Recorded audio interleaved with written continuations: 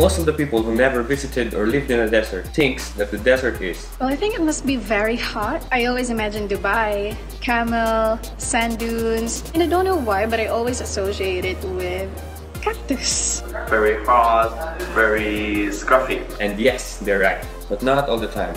During the winter season here in Dubai, we also experience the cold weather. There's also fog, and in some areas, there's snow. Really? Snow in the desert? No, it's where? Antarctica is the coldest desert in the world, with negative 89.2 degrees Celsius as the lowest temperature ever recorded on July 1938. A desert is defined not by the temperature but by the amount of rainfall in a year. If it's fewer than 25 centimeters, then it qualifies as a desert. The average rainfall here in UAE is 10 centimeters a year, while in my hometown in the Philippines is 96 to 406 centimeters, and that's a wrap.